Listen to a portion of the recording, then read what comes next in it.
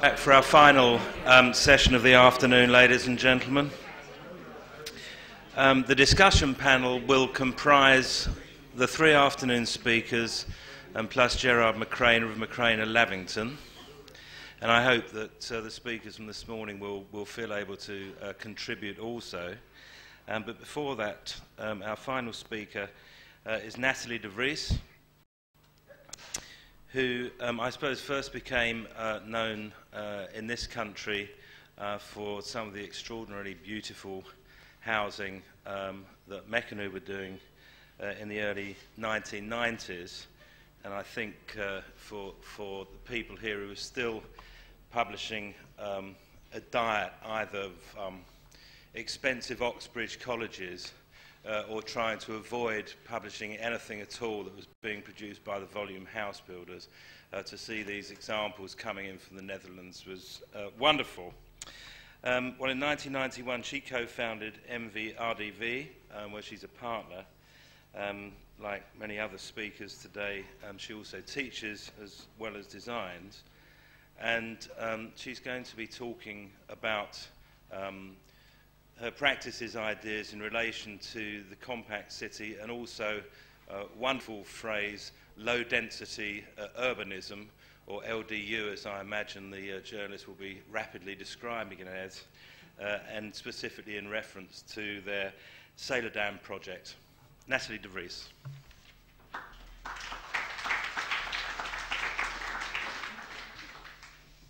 Can I have the first slides, please? Due to the fact that we have only started to actually practice our office only 4.5 years ago, I cannot show you any realized work on Vinex locations. I can only show you tender drawings and some models and schemes. That has to do with the fact that when the office began, the private developer were not interested in giving us commissions. We hadn't built anything, and that's one of the most important rules for developers to choose architects. But we did get commission from a social housing company, and that's also quite typical, I think. In the past, this 30% of social housing in Holland has been made partly by very young architects, because the social housing companies were much more interested in experimenting and were, of course, less afraid of the fact that the houses might not get sold, because they simply were rented out to the people. So I sandwiched the Silodam project into two low-rise projects that we made. And the first slides I'm showing you now are I think, yeah, that's the right size. One slide on the left is showing a little bit the fear maybe that we have in Holland, although some of the speakers today said they didn't think it was really fearsome, about how Holland is developing its building plans. We're not only building houses and Vinex houses, we're also building offices, we're building lots of other buildings. And in the past 10 years, when you pass highways, you can drive on highways, you can see that Holland is slowly being filled with a kind of soup of mediocrity, as we call it sometimes. There is seemingly in a kind of never-ending amount of soil to build on one hand. And on the other hand, the Dutch seem to have a big fear of heights or vertigo, so they tend not to go beyond 4 stories with the buildings on average. So yeah, we want to take a position in this as architects. We did it right from the beginning. We will be publishing a book about it this year. It's called Far Max. Another thing I want to tell you about is it's the right slide, is that the fact that the Dutch people are at the moment moving from house to house with an average of 7 times per lifetime already. So that means that you buy a house more or less maybe with the same, start to buy a house and that's increasing, more or less with the same speed as you are buying a car, or and that's only increasing already. So on the issue of lifestyles, this is also an important aspect. We are used already to when we are getting to a different phase of our life, or finances change, that we simply move the house. We leave the other one and we find a new one. So that makes the house itself also something completely different, because the things we do there are more related to a certain phase in our lives than the fact that we have to do everything through all the phases of our life in this house. Another thing I want to show you, I can't show you buildings, but I can show you people who have to live there. These are 2 photographs of Dutch girls made by 2 photographers who started a couple of years ago to make an inventory of the Dutch youth culture styles, and they've now developed that into photographing almost everybody in Holland, also grandmothers and managers and nightclub bouncers. And the interesting thing, the reason why I show you these pictures is because this individuality also has another side to it, and these photographers try to design a kind of framework in which they, a kind of collective framework in which they photographed all these individual people who are also, in their individual ways, becoming members again of groups, of larger groups. So on the one hand there's individuality, but on the other hand we're also closely watching our schoolmates and our neighbors and our friends. Next to. I want to start, and that's also the reason why I called my lecture a little bit provocatively the new collectivity, because on one hand we are individualizing to some extent, but on the other hand, like the photographers, we as architects and urbanists are still having the task to make collective arrangements of all these people. We are putting them in buildings, we are putting them in urban schemes, and so we have to find kind of common nominations between all these individuals. I sandwiched my Silodam project between two other projects. Like I said in the beginning of the office, we only got commissions from social housing companies and from municipalities and from private clients. This was a study we made in 1995. Rotterdam was trying to was asking architects to look 50 years in the future, 50 years after the war ended. So there had been a development of 50 years, and now they asked architects to think about what life and particularly housing would be like in 2045. And we were asked, together with Arnold Rijndorp and an ecological architect, to investigate life in 2045 in a Vinex, on a Vinex site. This site is in the south of Rotterdam.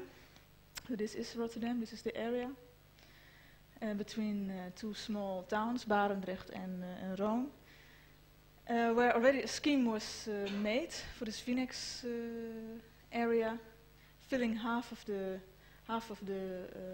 let's say patch in this landscape on the south side of Rotterdam.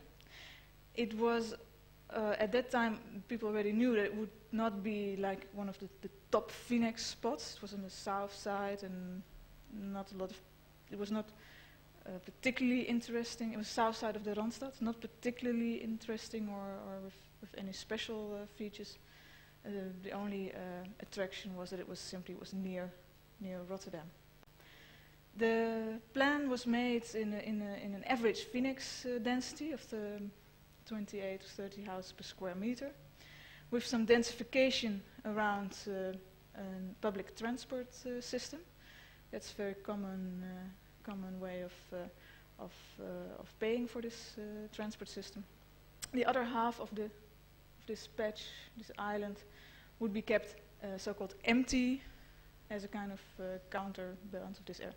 Only this empty area would be too small for farmers to have a good functioning farm, and it was quite a mediocre area with already some second-hand car dealers, and well, it's not particularly exciting. So what we asked ourselves is, if we look at 2045, the next situation might be simply this. There's the next Vinex operation being made. But on the other hand, this density of 28 or 30 houses per hectare seemed to be quite fixed. It has to do with a lot of financial matters mainly, combining the amount of money with the amount of houses that had to be made in Holland. We made a little analysis of how the money and how the soil was being used, according to all the percentages that were given.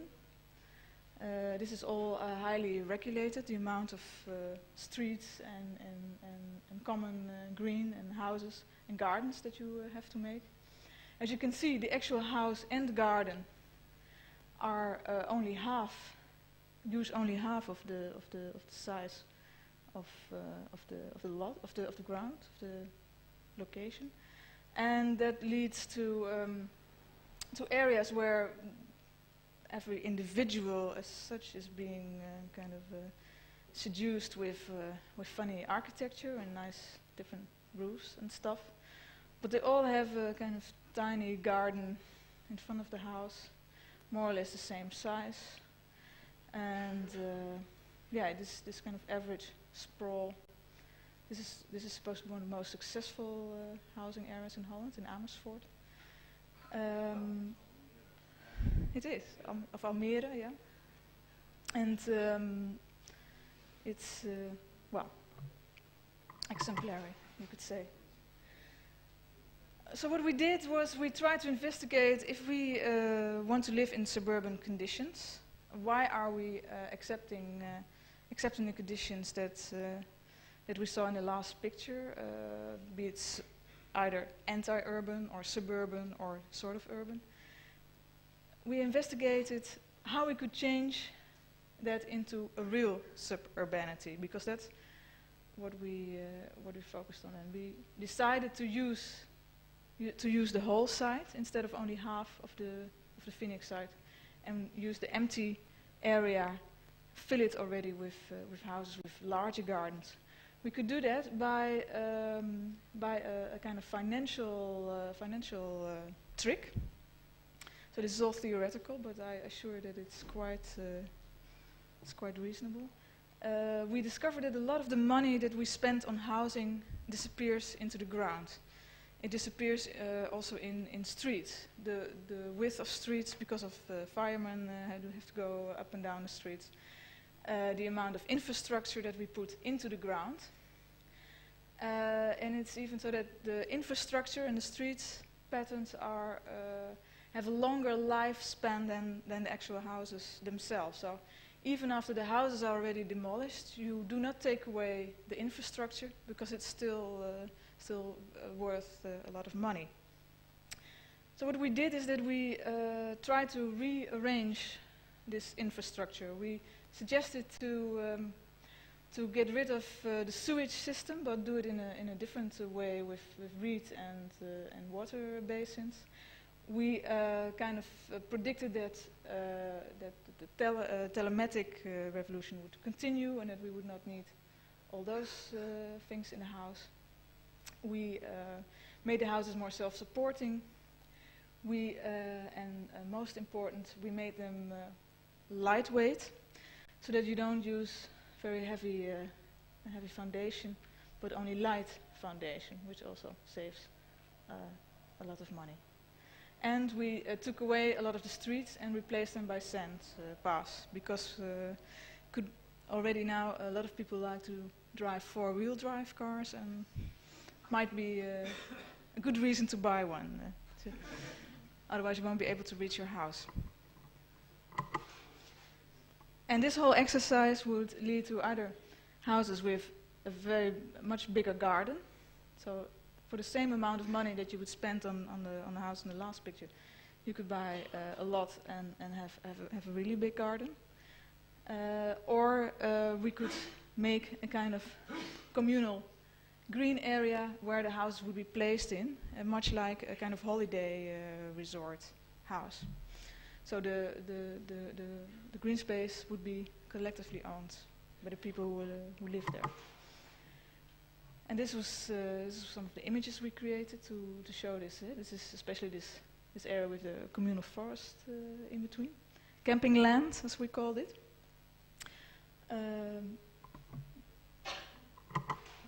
With the sand paths. And another way of dealing with this, the municipality asked us to look on it from a couple of sides, let's say a more liberal side and a more socialist side. We could also imagine that smaller communities would be formed, which would have a unique feature somehow, much linked to a harbor or to the highway or to some kind of common, maybe a factory would adopt or build a village. And that these villages would be strong enough to kind of withstand building activities in their surroundings. And the third option we designed were kind of collective buildings, condominiums as we call them, with also some collective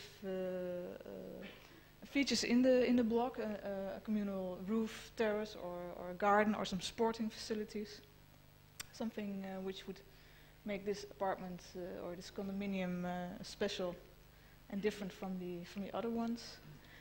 And we even applied this scheme on another study we did for the municipality of Amsterdam, where we were asked to make a plan for a building in the River Ij. And so instead of building, no, it doesn't reach that far, I think. Instead of making new land, we put the condominiums in the middle of the water, so that the views from the city to the Ij would remain, and instead of a garden or some public street, you would have the water of the Ij surrounding your house. And this last, the first project I showed you, we called light urbanism, because it's also light in a sense that since we do not make this heavy investments and we do not use so much material to build all these houses, it's also easy when for some reason or demographical or economical we want to build in completely different ways. We can completely erase these neighborhoods and start again. And so we're not stuck with, for example, all the infrastructure which is already there and put in the ground. From this commission to make a study of this infill of this area here, we were invited to participate in a competition to build a building next to two existing silos. A new silo, one could say, also in the River Ij, and we won that competition. The interesting thing about this, so this was actually the first condominium that we could really build. The interesting thing of it was that it was at an enormously visual spot in Amsterdam. From the building you could see the station, and even beyond that. Well, it was quite exciting. It was actually building in the river. We were to build it at the end of a sort of pier, the dam. But by building it there, we would also more or less destroy the feeling that you have when you walk into the water and have this fantastic view. So what we proposed, that you see on the right, on this right schedule, is to simply extend this dam through the building, and then you would be again having an end of the dam, public space, being able to have the sensation of standing in the middle of the water. The size of the building was fixed by the municipality. It had to be 20 meters deep and about 10 stories high to match the volumes of the existing silos. And we also got an enormous amount of program to fill it with, so it was indeed completely filled if we would build all these things. In the competition, we were given this brief on the left, and for the Dutch audience it might look very familiar. It's let's say a very politically correct mix of program. It has cheap houses, average priced houses and expensive houses. And that's what's been said here. And the differences are that they have 3 or 4 categories of rooms, from 2 to 5, and that these houses have different sizes. And so the only difference between in the program between a cheap 3-room apartment and a 3-room expensive apartment is simply the size of the apartment. And next to that, they also wanted to mix the building with public functions, with offices, and even with some urban transparency, whatever that might be, because the neighborhood on the adjacent neighborhood wanted to be able to see the eye still after the building was built.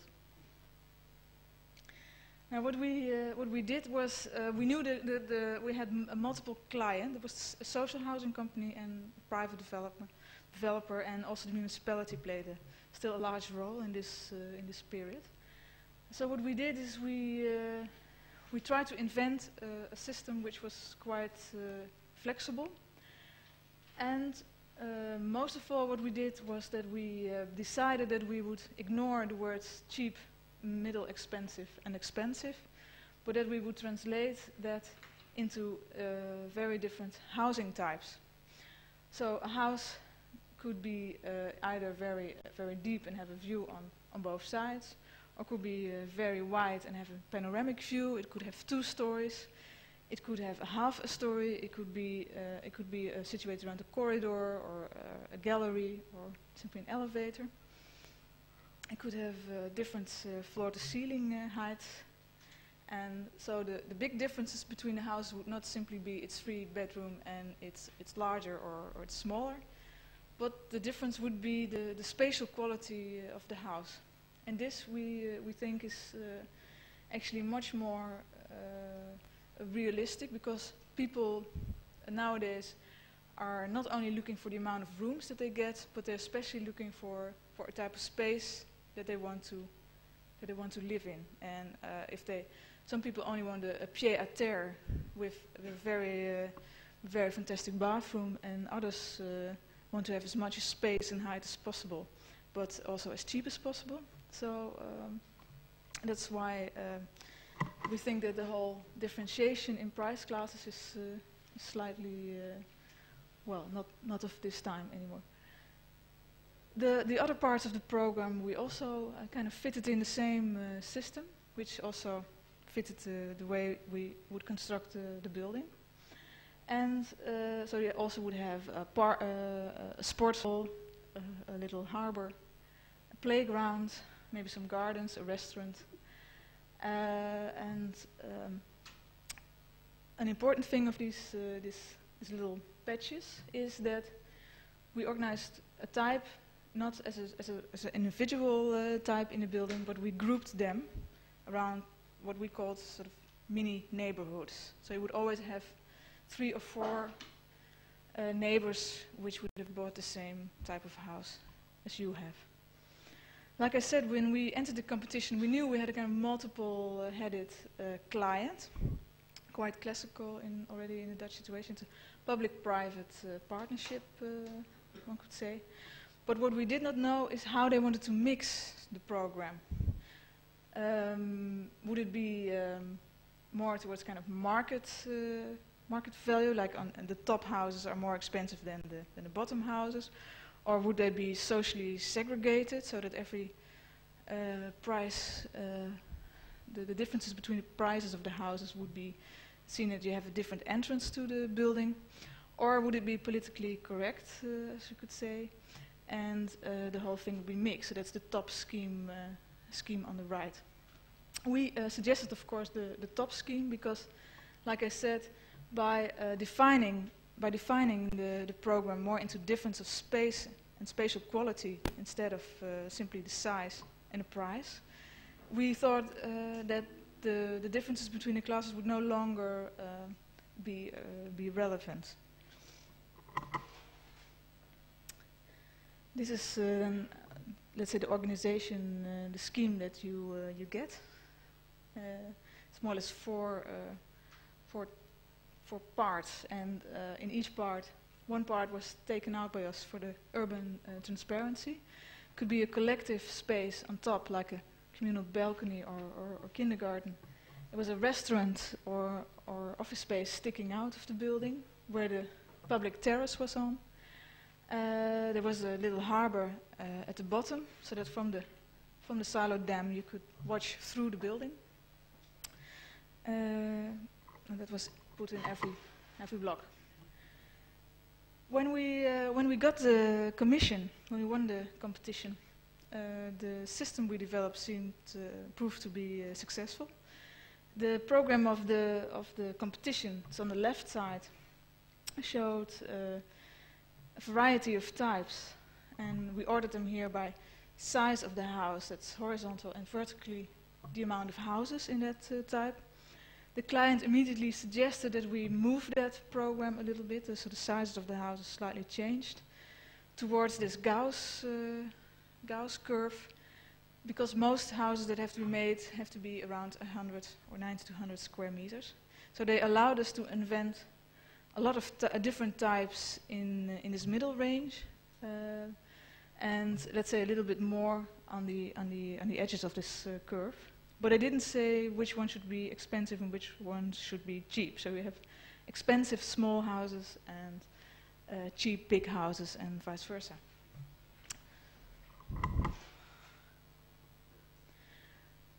This is an image where all these houses are put together. We were, I think, lucky that one of the clients was a social housing corporation. Because in the beginning, the original task was, of course, to build good quality social housing. And in this, but like now de Vries already explained, they have now much more to say about the type of houses they build. They have a lot of money, and they get much more freedom. And in this process, they develop themselves into a client who is with a kind of social conscience. So they were the ones who kind of guarded the most important aspect of this plan, which is the enormous diversity of the types. And they helped to convince the other client, the developer, to actually make this project. So it's an interesting change of task, I guess, for the social housing corporations, the public housing corporations. They become a kind of socially conscious client for us. Another thing we did, which is important, is that we not only made all these special areas in the building between the small neighborhoods, but we also connect them all together, so that you have a kind of routes through the building from one particular area to the other. So if you're living on the bottom or the top, you can always go to to an area which is completely different than the situation of your own house.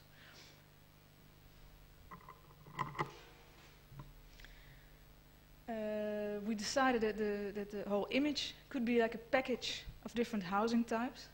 If we call it as a joke, it's almost a museum of housing types. That when you make these excursions in the future to different housing typologies, you only have to visit this project, and you would have seen them all.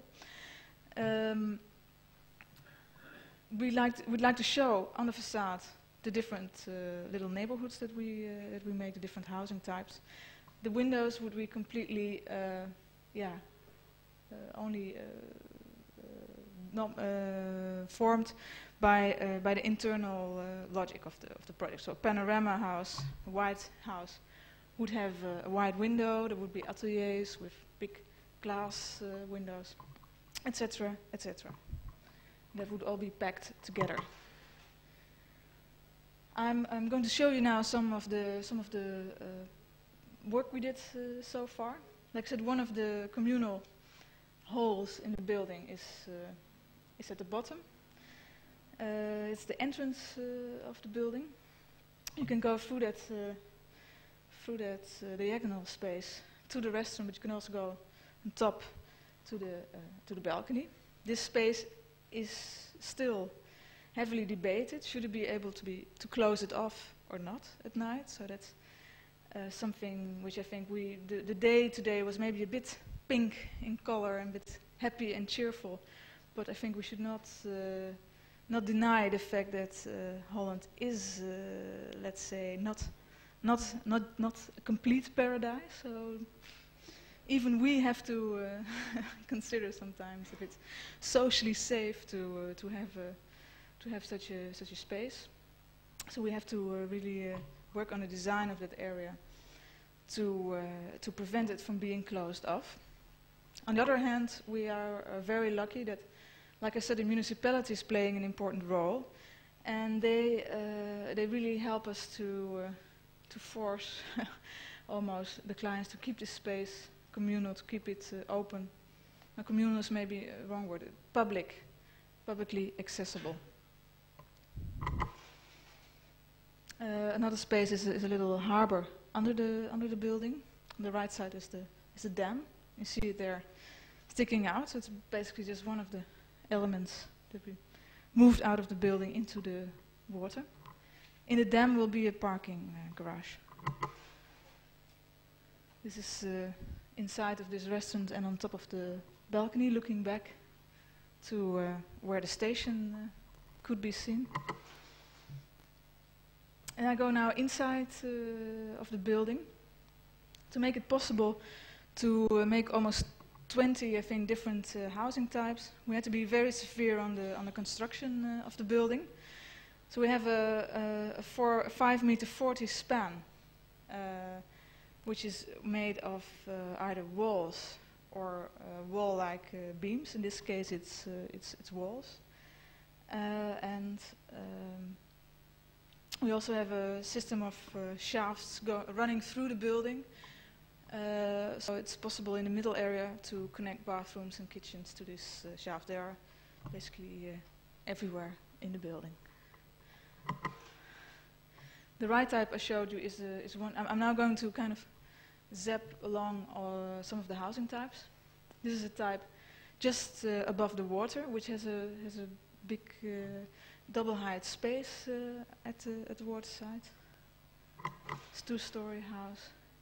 These are again two completely different ones. It's a studio. It's a relatively cheap house on one side, and a very, very big one, which we named after a quite luxurious street in Amsterdam, Valerius. It's quite expensive, 5-room house with 2 stories. One of them is connected to the corridor. The other has their own galerij, as we call it, gallery. Valeriusstraat, ja? Ja. Nou, wie weet. Genoeg kamers voor alle kinderen.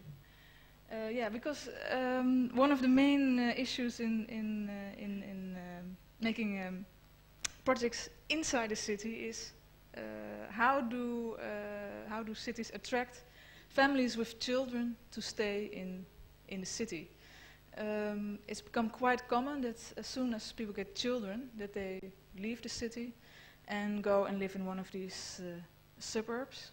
That has many reasons. Safety is one. The children, the schools. That's also something I think we should not forget. That also in Holland we start to drag children around neighbourhoods and areas and cities to take them to the school that you think is suitable with your social position in society. In this project, a number of bigger houses were made, so you can live there with your family. These people are important for the city because they're usually a little bit richer and spend some more money. And yeah, this whole layer of people of 30, 40 years old is sometimes completely disappearing from inner cities, and that's also a tendency that the Dutch try to prevent.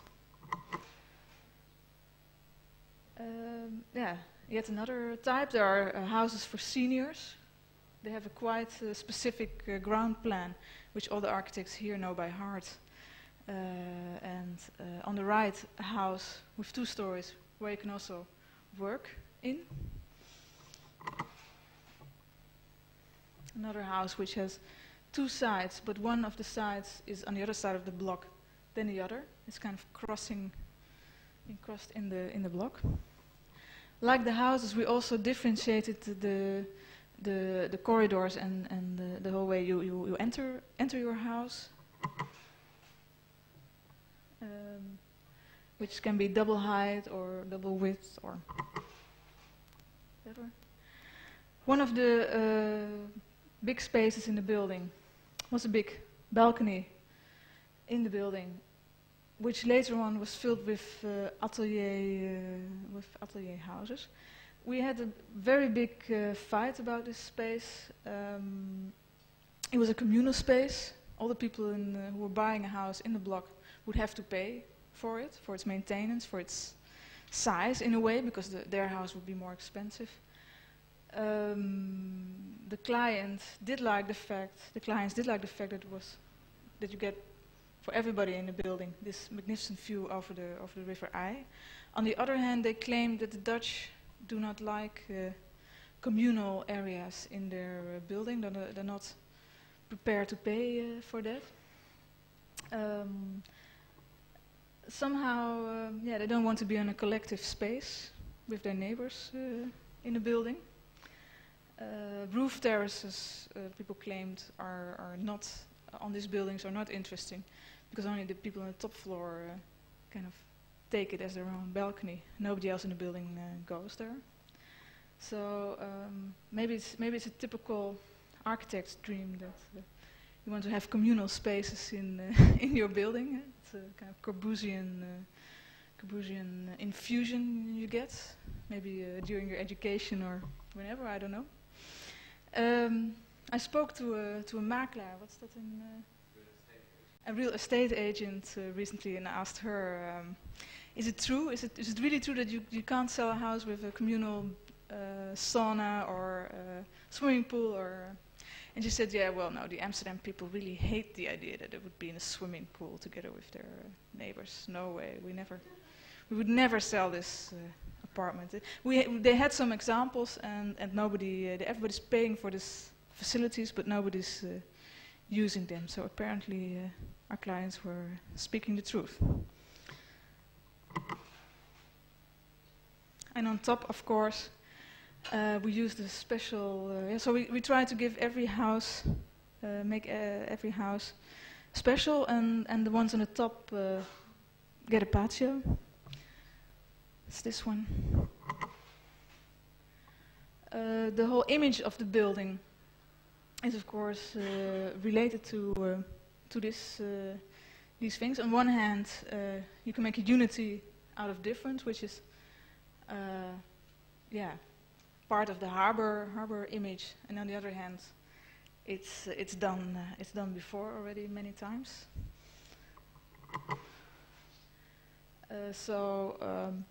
Like I said, the building system is very straightforward. We only have walls and a column grid and the shafts, which allows us to differentiate in enormous amount. The facades are completely flat, filled with mainly wooden prefabricated panels, and then cladded with different materials in such a way that you can still recognize all the different types of houses. It's going from brick to wood to panels. And this is the image. It's not a selling picture. It would be probably even more glamorous, but it's a picture we made ourselves. Back shows the image of the building standing in the river. And to the right, we see that the municipality is using all its strength to develop the public space on the dam, and is actually on the right. You see the design is already incorporating part of the building and showing it as a public area, which of course helps us again in our negotiations with our client. So we benefit extremely from the fact that we have this group of clients, actually. The last thing I want to show you, some of it you already saw this morning, is at last, like I said, after 4 years, we have proven that we can build. So we are asked by private developers for the real Vinex locations. So we join the Dutch Architects Guild, and we compromise, one could say, because we are always shouting in lectures beforehand, and instead it's like Vinex. That's, well, what should we make of that? So here, for the first time, we were actually asked to elaborate a real Vinex scheme, and it was quite a struggle. To begin with, we got a box with about 20 booklets from all the different clients, from the municipalities, 4 municipalities, I think, from the fire department, from the handicapped regulations. Frits Palmboom himself also made a booklet of 5 or 6, I think, about the materials to use, about the profiles of the islands, about well, many things. So one could say that the brief was equally complicated as the brief for the building I just showed you. It's more or less the same. It's also with the same diversity of social mixture of housing. And the general scheme that he showed in models, and Frits Palmboom showed in models and in plans, had in it an enormous amount of row houses with pitched roofs. Now, if we compare that again with the last scheme I showed you and with the study we did before, one could say that we are not so much interested in this kind of atomizing the housing in all these different small units, but that we try to make different living conditions. And in this scheme, it resulted in such a way that we gave all the different islands and groups of islands their own atmosphere. So I'm going to quickly jump through over these islands with you. So this is about 900 houses. Like Kees already said, schools or shops were not an issue. They were sort of, I think, there, situated somewhere. No sign of any of that. And what we did indeed was to make different types of conditions. In this island, we came back to this idea of the water filtering system again. In this area, it might have been even more with all this amount of water. It could have gone much further than it actually is now. But well, still we added a lot of reed to improve the conditions.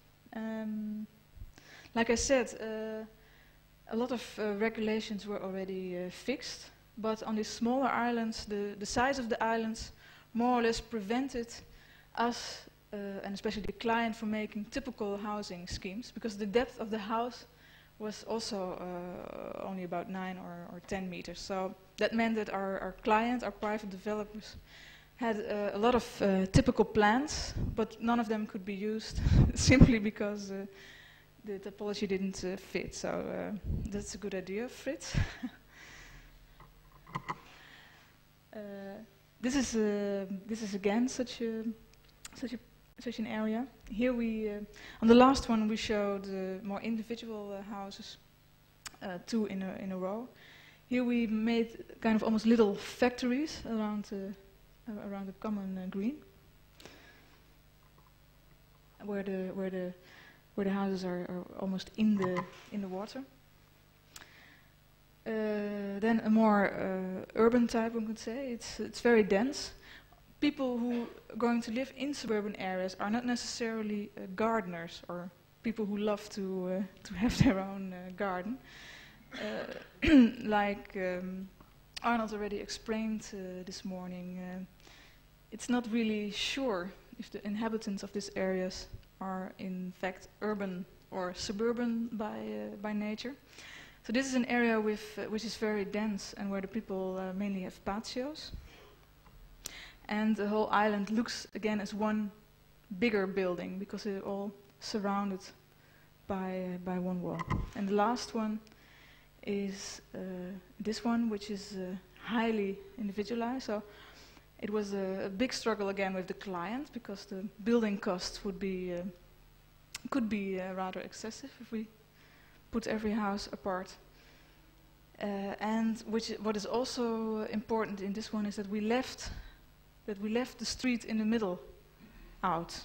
So you enter your house through a kind of narrow path from the street, and that you are really. This is the opposite of the patio people. These people love gardening. They want to be in the middle of it day and night. Another Vinex project that we got is designing a mall, which I'm not showing you. It's an important topic as well because we know from the States that these malls can lead to, let's say, a kind of new type of social atmosphere in neighborhoods. The big discussion there is also a kind of global issue, is whether you internalize everything. It's kind of controlled area where the shops can be only reached from the inside, where the doors can close at night, and also the issue of a kind of museumification of public space. A lot of the shopping malls built nowadays look like more or less old cities, but are in fact completely new and huge structures. Okay, with this I'd like to end my question, and I hope that I've showed you a little bit of what Arnold Reindorp already called that the organization of individuality might be a collective process. Thank you.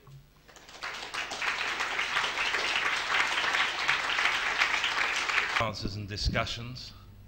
I'm going to ask Gerard McCraner just to kick us off with one question. I'm going to come back to him later to ask him a simple but big question, which is, what are the prospects of the sorts of things we've seen today happening in Britain on any sort of scale? But before coming to that, can I ask you whether there are things you've heard today, or of tales that have been recounted or methods described which have surprised you, or that you didn't know about already, and if so, what they were? No, I think most of what I've seen I'm quite aware of. I mean, everything has been published quite widely already in the Netherlands. Actually, it's also available through magazines which people can buy here. But I should also say that what we've seen today is the best of what's happening in the Netherlands, and there's an awful lot of stuff which is very mediocre indeed, and in a way maybe that's a different subject. Right, thanks for that. I'm going to throw it open to you now, so ask away. Who'd like to kick us off with a question or a comment?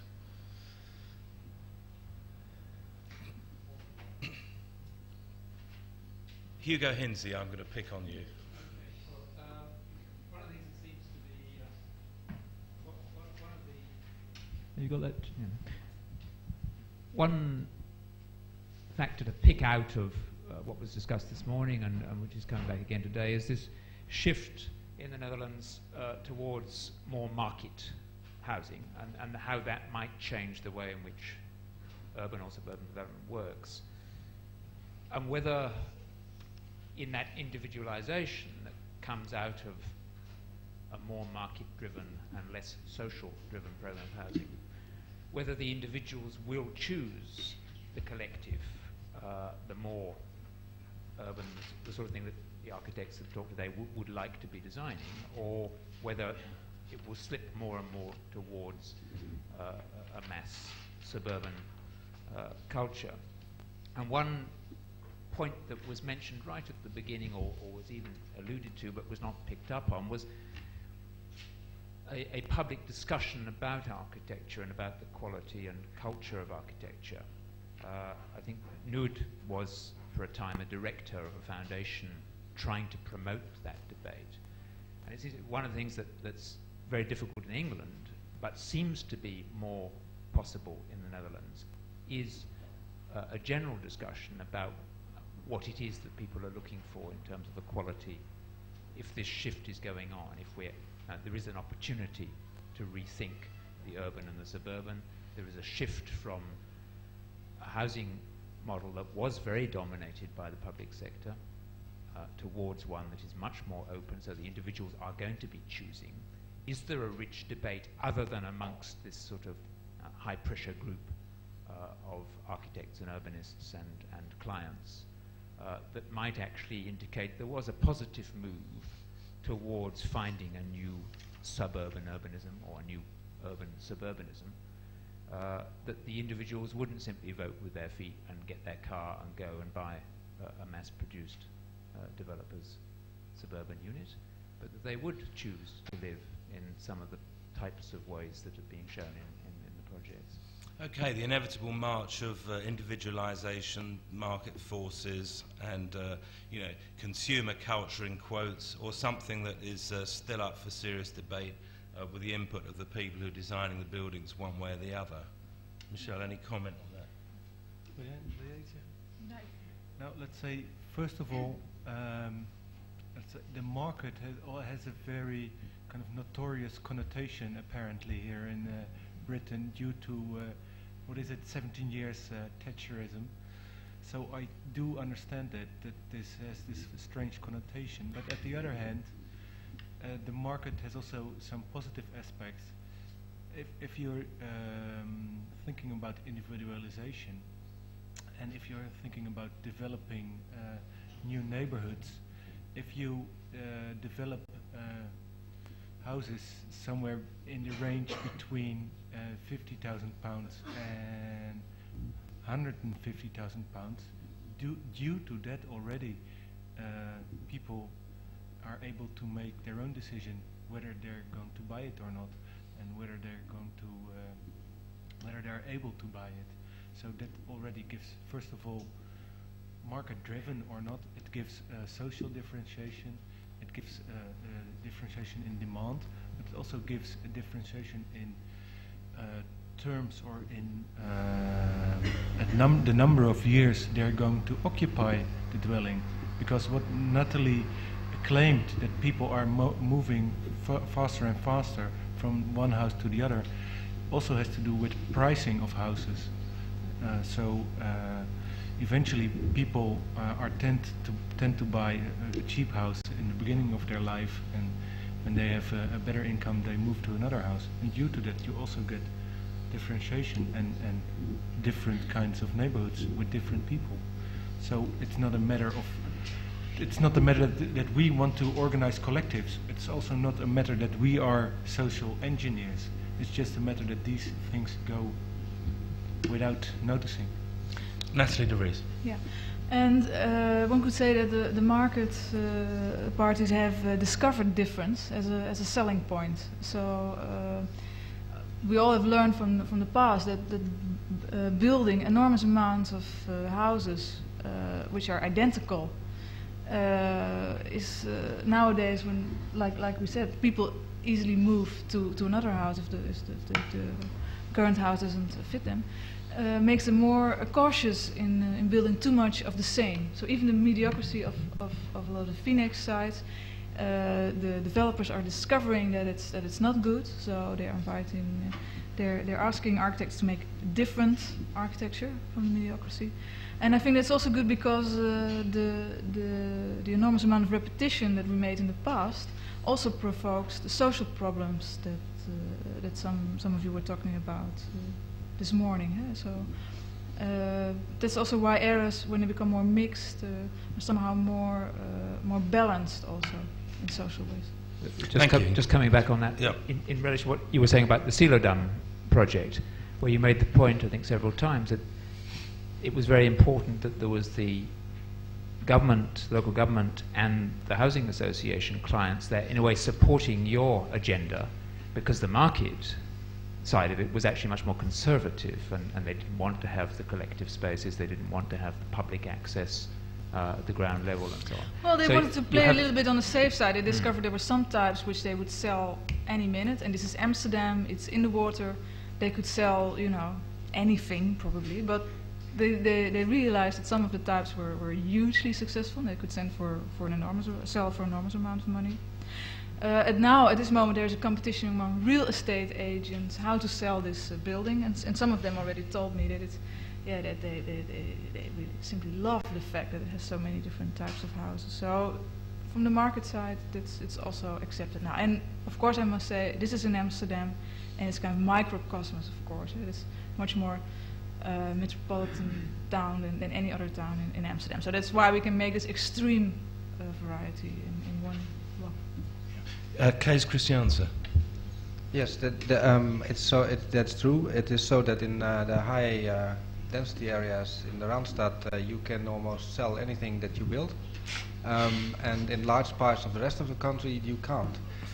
It's very important to notice that, because it is indeed so that all this so-called experimental modern architecture and urban designs are only limited to a limited surface and a limited amount of cities in the country.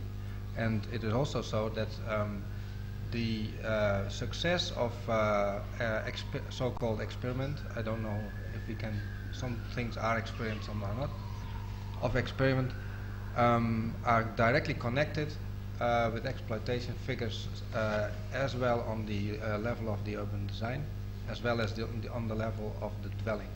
As soon as you make houses that are performing less in terms of service than or use functional use possibilities than traditional housings, you fall out of it.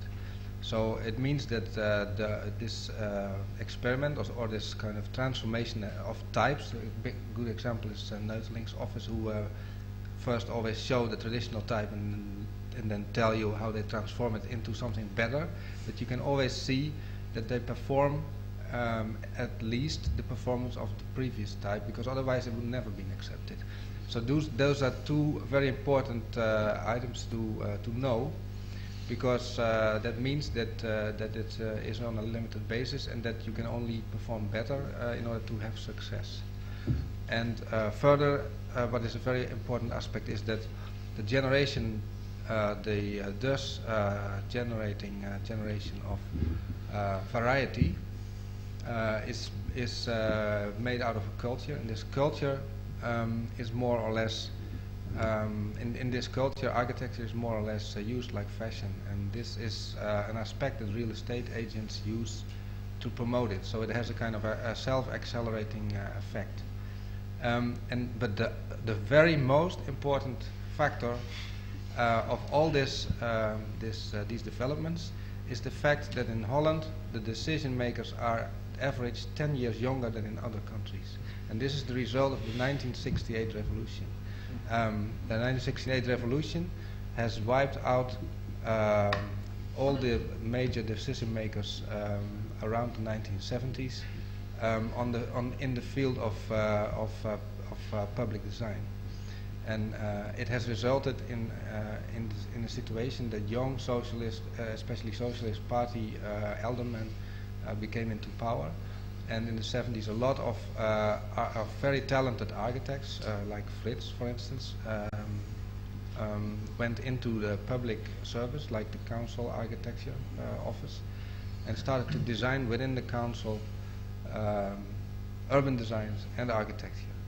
And on the moment that the privatization wave started, there was an enormous migration between civil servant and private decision makers. So on this moment, you have a situation in Holland where an arbitrary project developer and an arbitrary alderman on the field of public space in politics, an arbitrary urban designer, and an arbitrary contractor can be the same person who has spent 5 years in each of these categories. And yes, so this is extremely important, because this means that there is a very, in contrary to other countries, there's a very close consensus level, or maybe you should reverse it. There's a kind of very small margin of conflict between the most conservative contractor and the most modern architect, because they are each other's year's co-students very often. And this is the most important, one of the most important factors that this kind of system is now has had a relative success up to now. But there's a very strong tendency coming up that goes into the other direction. Yesterday there was a page-size article about Poundbury in Holland, in the biggest magazine, which was very positive. And there have been published 2 books by very considered modern, engaged directors of building companies about producing more romantic architecture. And there have been cases, court cases, in which I was involved, in which we tried by a municipality to impose architecture selection on clients, which were put court by these clients, and they won this for the first time since 15 years, which means that we have to accept their architects. So. Well, I do remember Will Alsop saying the great thing about going to a planning office these days in Britain is that you know you're quite likely to be dealing with somebody who took quite a lot of drugs. Okay, Martin Richardson. Is this working? Yes. This follows rather from Casey's remark. It seems that the Dutch scene is based on sense and consensus in a way. There's a basic common sense, even in the most progressive architecture, and that's and it certainly goes into the building industry, and that's one reason why their buildings are so extraordinarily much more economical than ours. It's also somehow, it seems to me, in Dutch schools of architecture, this sense, this building sense, and sense of form, can be developed so rapidly into all the variations which you saw in the last lecture, and the whole thing seems to work right through, and they have this secure sort of platform of sense and sense. In this country, sadly, as it needs to be said, over the last 20 years, we seem to have lived in a sort of nightmare compounded of nostalgia and fear, perhaps on the part of the public, and growing irresponsibility, which is a somehow flight from that on the part of the architects, so that when architects do have a go, or even when they fantasize about having a go, they do these extraordinarily irresponsible proposals, say, for housing. And of course housing is basically a staple, and it has to be based on sense. So it seems to me, although there are now perhaps some good signs, as Paul was saying in Greenwich, it's going to be a long time to build this sensibleness and sense again, out of which something seriously creative could happen. It's got to happen in the schools, as well as in the schools of architecture, as well as in the sort of public arena. Can I ask Gerard Prainer to make a comment now? Gerard, for those who don't know, can you just say what it is that you're doing in the Netherlands at the moment and how that came about, and then perhaps make a comment on how you find construction techniques, the attitude to building? Okay. We won the European competition in 1992, and that project was finished about 2 years ago. And recently, within the last year, we now have another 5 or 6 quite large housing projects in the Netherlands. And we're just about to build a project in collaboration with a Dutch architect, Rolf Steenhuis, in London, in Thamesmead, using Dutch construction methods to see how it would relate to this country. I suppose one of the things I'd like to say as well, there's been a lot of discussion about Dutch architecture and why is it so good and why is it so terrible in this country, and are there any sort of easy answers that we can take?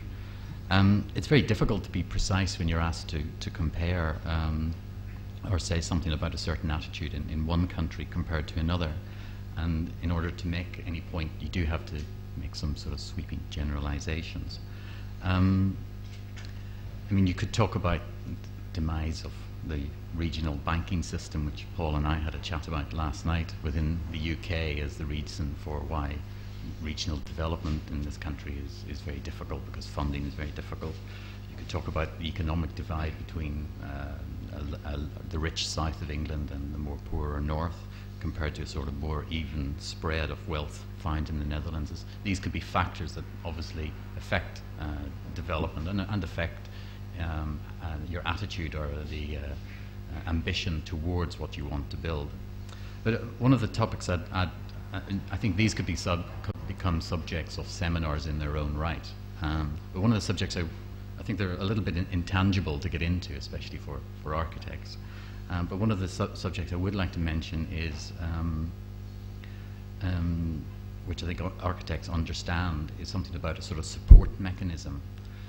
In the UK, the architect is very often left alone and is the only person sort of fighting a sort of losing battle for sort of achieving a sense of quality. And developers are completely free to pursue profit as an end. I think we should not mistake that developers in Holland are exactly the same, and they would like to pursue as much profit as possible.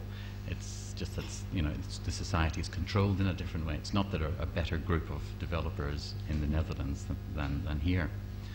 In the UK, the planning departments don't plan, and they only regulate, and the architect-planner relationship is confrontational. And also the final planning committees that you go to are to get your approval are full of lay people and without any design background. Now, the reverse of all of this is true in the Netherlands. There's a top-down support system. Now, de Vries mentioned the Stimuleringsfund as a government body which gives money to promote, to educate the local councillors, to take them on trips, so that to give money to various magazines, so that people become aware of what's out there. And there's an awful lack of awareness. The British public don't really understand what possibilities could exist, because they're not told. So the local councillor becomes very aware, and he then is promoting good design for his area.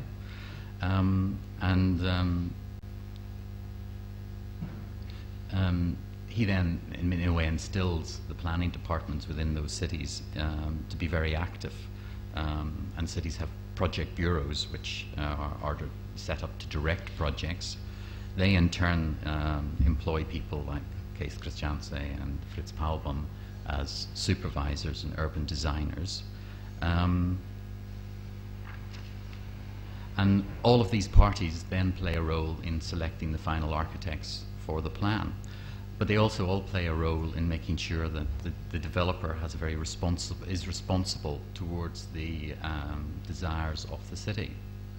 If the developer doesn't respond to these desires that are set up by this large group of people above him, well, he's not going to get any other jobs in that city. And if he does, he'll end up getting the prime locations in that city. So the developers have to play this careful game, because there's a lot of different levels of society telling them how they should be performing. One further support, I mean, the equivalent of the planning committee here, which I mentioned, is full of lay people. The equivalent is full of people with design experience. And my experience of those committees has been always very positive. They very often have the same view as myself, and can also be another helpful. They can also be very, but enormous help in persuading developers to go that stage farther and do something else, backing up your arguments as an architect. So this enormous support above you allows relatively young, inexperienced architects to be able to deal with these confrontational situation and be able to mediate between the client and what the building is finally going to be built. And I think that support structure is something that could be strengthened or put into place within this country, and that's one thing that I see that could have fairly immediate results. And at the moment, everybody's just left to fend for themselves. And if you don't do what you're told, we'll just get somebody else. And there's enough people out there who'll say, okay, I'll take the job instead. Well, it sounds like a perfect world. Nathalie, any comment on that? Yeah, I would also stress something different, is that the fact that we managed to make such a complex process out of designing housing areas, a lot of things,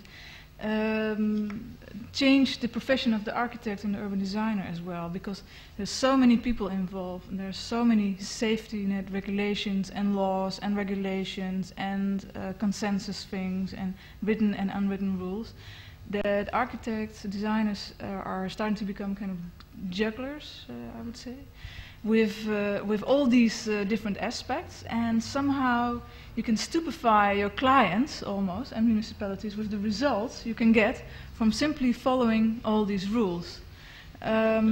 So we've become a completely different type of designers in that way. We are kind of designing with given factors, and that allowed Kees Christiansen to develop the Schuitgraaf area, I think, in such a way that he developed this phasing and the fact that he had to make percentages of green space instead of specific spaces where to make them, enable him to make kind of reservations with these common green areas on completely different areas. So yeah, it's a different profession we are working on. It's not anymore an issue about style or indeed where to put exactly the furniture in the house. It's something completely different, I think. I agree with Nathalie. I fully agree with Nathalie, because at this time we use the calculator instead of the drawing board, and we use more often the phone instead of making a model. And at least using a calculator in order to design is a very important factor. And what's the last issue of Argis was about the British architecture, and what struck me very much is that Mr. Nigel Coates designed a house for the future, and it was in a way very tragic, because it was it was so tragic because it was about form.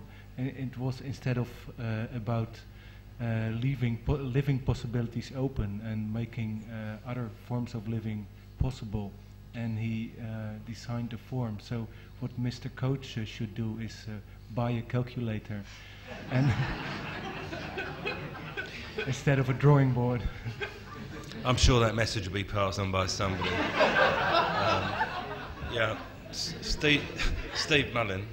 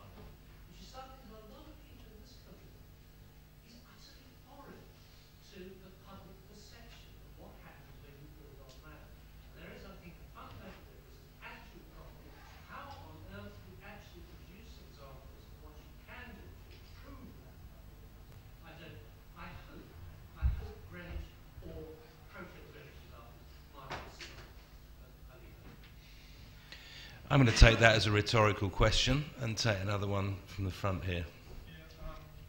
There's a mic coming.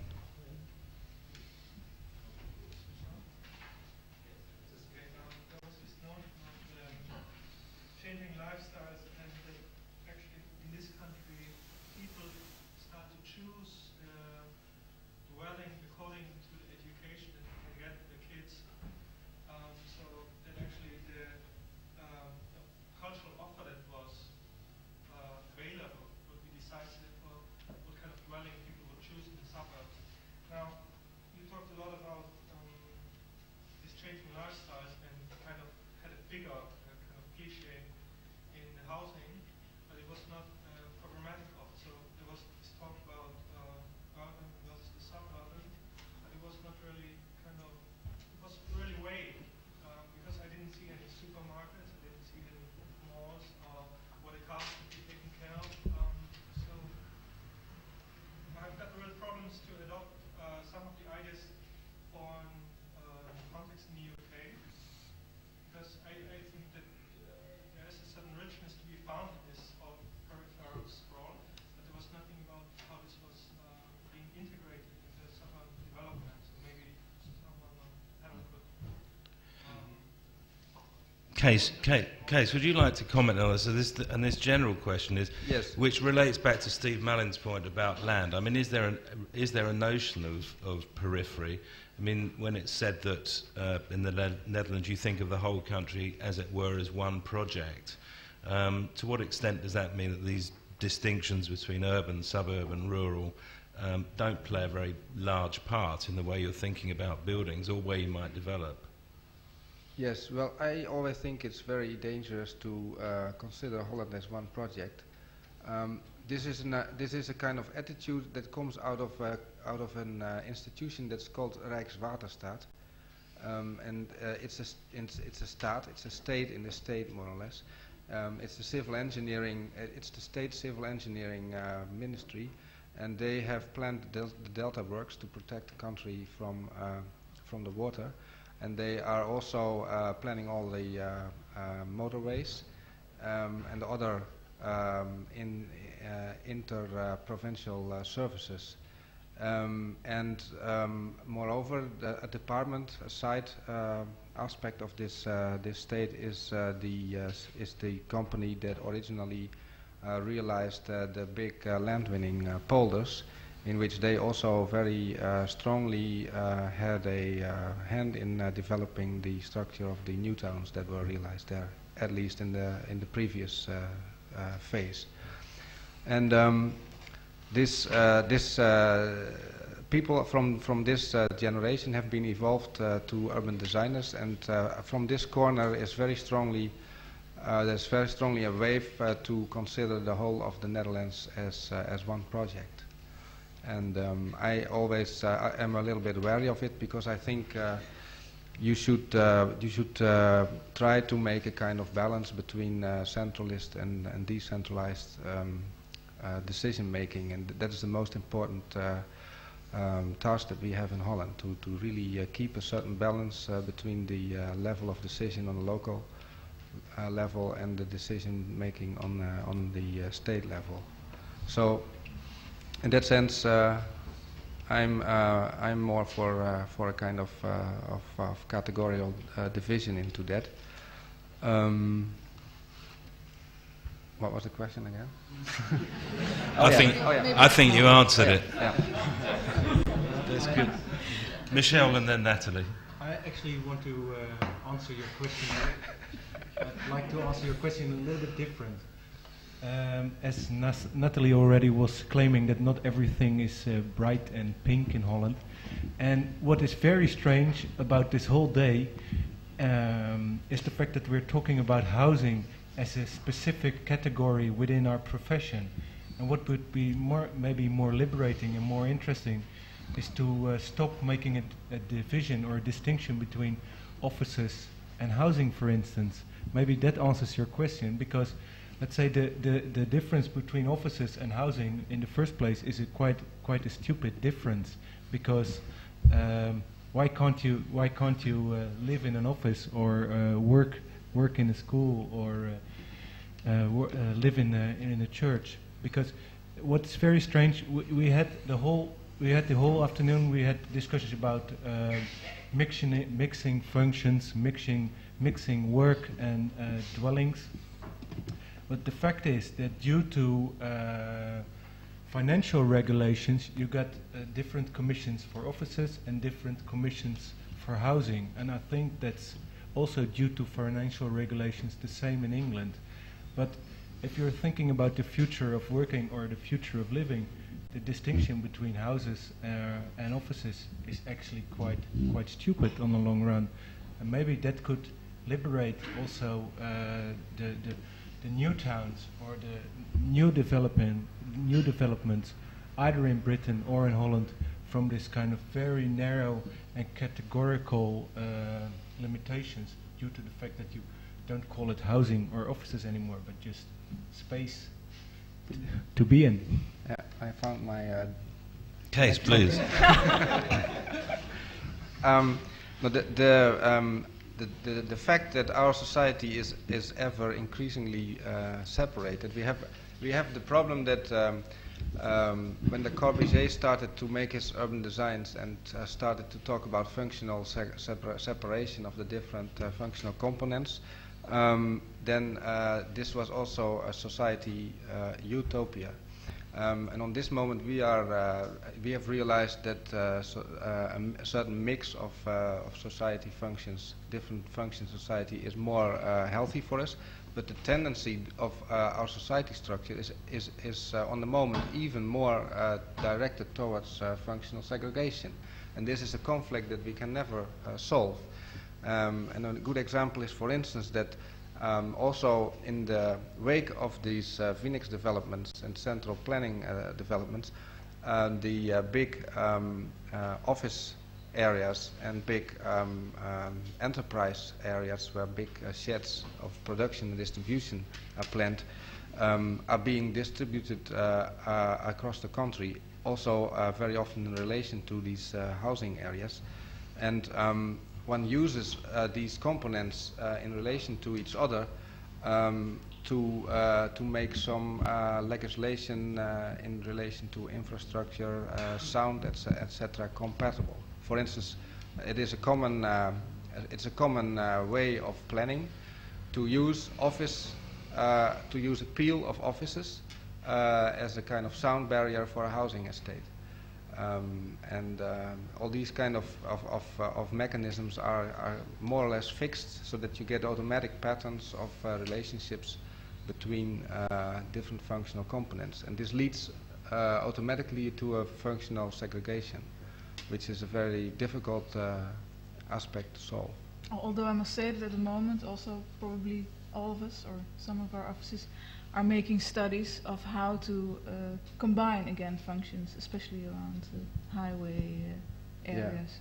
Yeah. So it's recognized as a problem already, I think. Yes, but the problem is not, I think, to combine the conservative functions to mix, like the pub on the corner of the street and the shop or the office in the plinth on the street level and housing above or something like that. But the issue is to combine harbors with oil tankers and airports with housing and etc. Because that's those functions indicate the definitive segregation of large functional components in our society. Gerald. I think the question asked does show up one of the weaknesses in the whole planning procedure in the Netherlands, in that there isn't really a very good consideration of other uses and the housing areas. And it still is very old-fashioned zoning policy. A big area of office development goes over there and housing is over here. I think it's also, when you think of the Netherlands, from this country, you think of the architecture in dwelling and in housing. And the quality within the office buildings and within other types of commercial property is very low, and much lower than the quality that you find in the UK. And I'm not quite sure why that is the case. Okay, we'll take one more. Irene, no, we'll take two more, please. Well, you're going to have the last word, so you must hand over the mic now, right now. Thank you. There were some observations which I'd like to make about the countryside talk here. I guess it's very important that in England there is a very big lobby of the countryside, which probably in Netherlands is not in the same way. I don't know. Maybe there is. The other observation is, it seemed to me that in Holland they understand the process of planning, building, and using much better than here. And it seems to me that in the architectural schools also, the combination of actually getting to know the production process is much more emphasized than here. And because of that, you seem to be able, and what Fritz was saying was actually designing the process and not just designing a building. And that seems to be common in quite a lot of the presentations, that you design the rules, but not necessarily the building. And I think that's a very interesting development. And I guess if, as architects, one really wants to keep on in the process of building, you have to know the process from the beginning to the end. And in England, they don't know very much about it yet. Maybe they do, but the builders are in control and not the architects. The very strange thing in Britain is that you have a group of architects. You have a famous group of architects in Britain who are obsessed with the expression of building techniques. Well, the expression, but not the knowledge of how to do it. Exactly.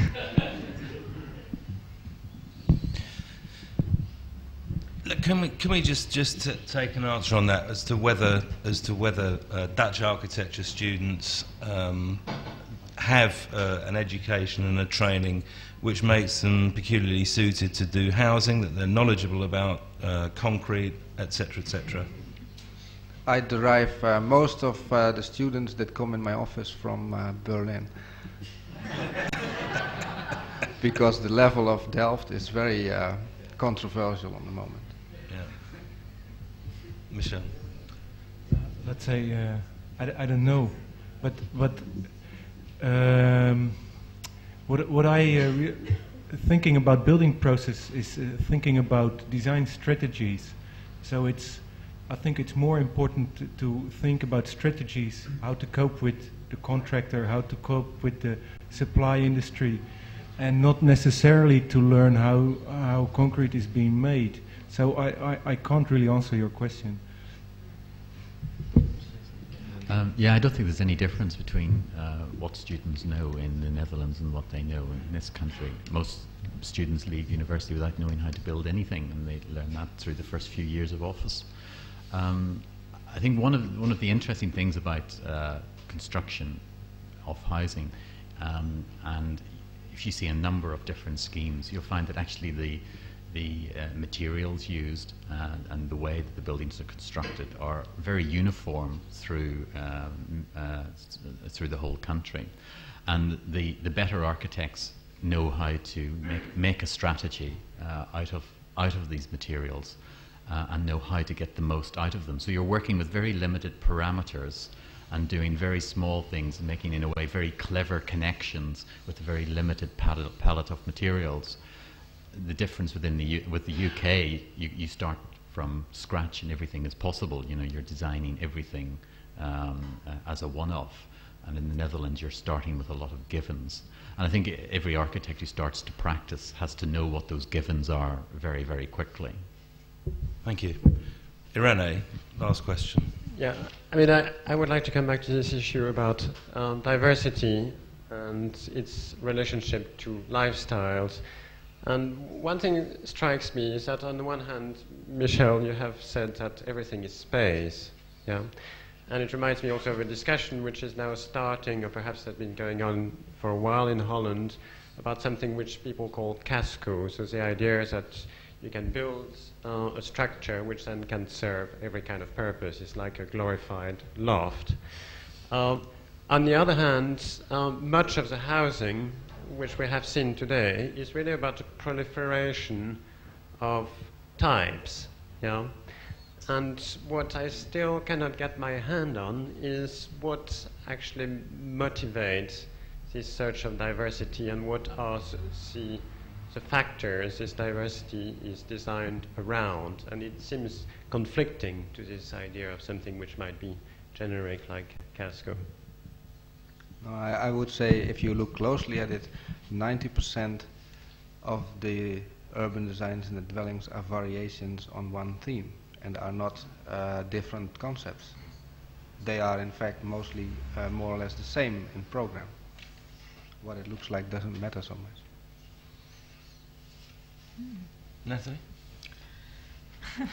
Well, it's of course two ways to go. You can either make a space which is so neutral that anything could happen. But I think that what we try to design are projects which have a kind of give a kind of resistance almost. So the shape of the rooms and of the houses more or less provoke also the people who live there. So we. Our office started in '91 with working on a European competition. We designed a project in Berlin, and what we didn't like about the first European competition that everybody tried to design the ideal house, and we said, well, we can imagine that there are many ideals, maybe as much as every person has his peculiar taste. So we set out since then to make differences and not to try to achieve the best or the ideal or the most average or whatever, but simply to make differences, and then people are grown up enough to find their own way. I agree a little bit with Kees that indeed the differences can be very very small, but fortunately we start to go beyond just four room houses, and yes, the margins are still small, but you notice now that clients even start to ask for patio houses, where in the past it was almost forbidden to make them. So it's a slow process, but I think it's improving. It's getting better. Well, on that almost cheery note, I think we're going to draw proceedings to a close. Impossible to sum up these days' events usually, but of course I couldn't resist just running a little football analogy through my mind, it being the FA Cup final. And of course I thought, the Dutch, they're going to give us total architecture rather than total football, and I think they have. Like the cup final this afternoon, it's been a game of two halves, in our case punctuated by lunch. And this morning we had the nature of the rules of the game explained, something about the terms and conditions and the dimensions and the funding. And this afternoon I think we've seen examples of the players in action, both individually but of course ultimately, as must always be the case, as part of a team. Happily it's been friendly, very few rough tackles I think, perhaps a minor rough tackle on Nigel Coates, but I'm sure he can handle it.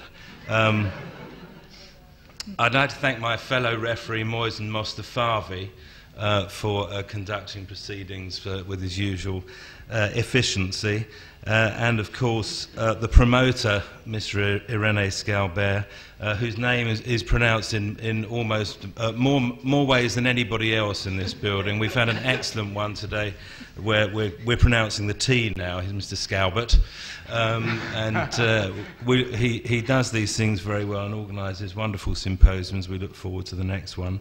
So on all your behalf, may I thank all the speakers, and I was going to use that awful phrase, show your thanks in the usual way, but I don't think I have to use it. So speakers, thank you very much indeed.